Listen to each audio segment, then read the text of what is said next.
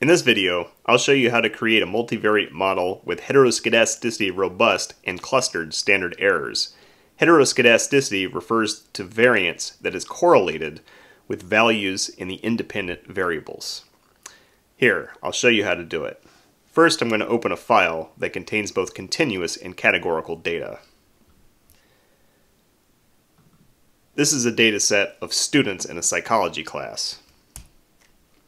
There are 46 rows corresponding to 46 students. I'm going to build a multivariate model on the points in class based on the GPA, the major, and the section.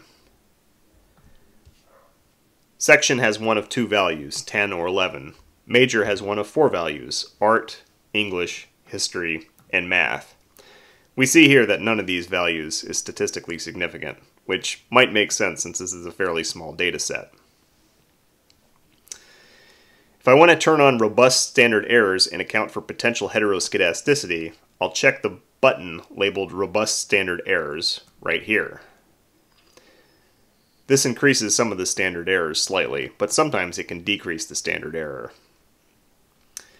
Fixed effects come into play if you have a categorical explanatory variable where the number of categories tends to increase with the number of observations.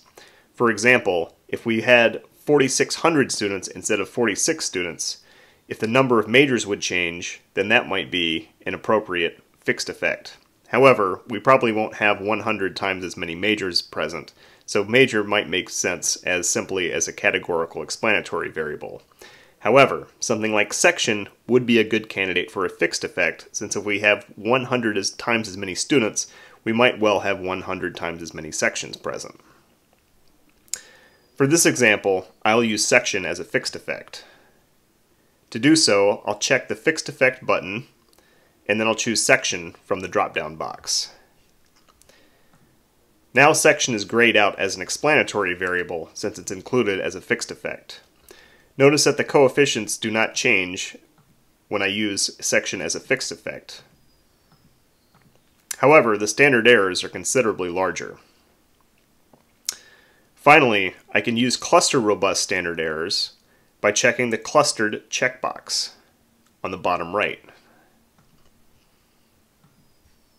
This estimates the heteroscedasticity within each panel, or in this case within each section. To learn more, I highly encourage you to take an econometrics class since this stuff can be kind of confusing, but Wizard makes it easy to do. Hope you enjoyed this video.